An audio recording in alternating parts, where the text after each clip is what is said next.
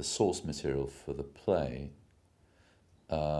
is American, in that it's probably based on the case of two young students called Leopold and Loeb, who committed a very similar motiveless murder and were similarly inspired by Nietzsche. This is the case of two college students who in 1924 in Chicago hatched a plan to kill a young boy aged 14 who was well known to one of the two, Leopold. He was killed by a chisel, and then the two boys tried to disguise the body. I think they took the victim's clothes off, they poured acid over the body and wrapped it up. And it was the following day, I think they phoned the mother of the victim to ask to let her know that her son was okay, and that she needed to pay a ransom if she wanted his safe return.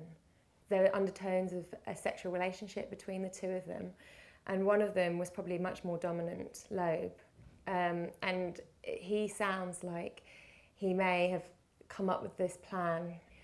They were foiled because one of the two had dropped a pair of glasses on the victim, and this was found, and I think it was identified as there were only 3 glasses of the kind, and it was traced back to him. So they were discovered, and they were arrested, and they ended up, both of them confessed to the actual killing, but they blamed each other for the killing.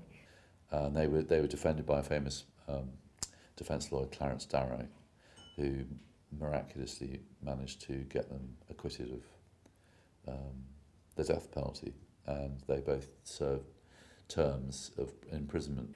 One of the boys was then killed in prison. Loeb, I think, was killed in prison, and Leopold went on to do very well actually in prison. He became a teacher, he learnt 27 languages, and he was actually released in the 50s. I mean, motiveless murder is very, very rare. Technically, I mean, very rare.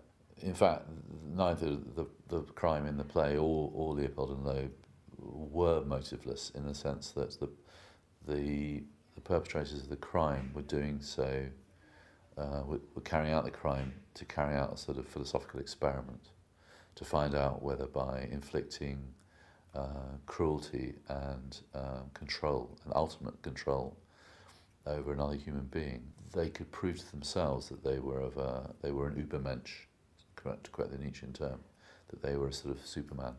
Such ideas are touched upon in Thus Spoke Zarathustra and other bits of Nietzsche, where he talks about how man should be cruel, how man is born in a kind of Darwinian way to exercise cruelty and to enjoy the infliction of cruelty upon others.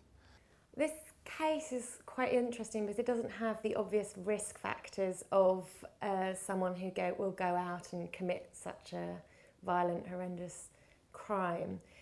Neither of them appear to be low functioning, low intellect, from dysfunctional backgrounds.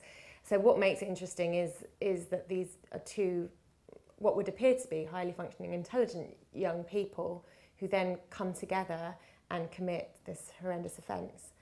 It does sound like one of them was probably a lot more dominant than the other one.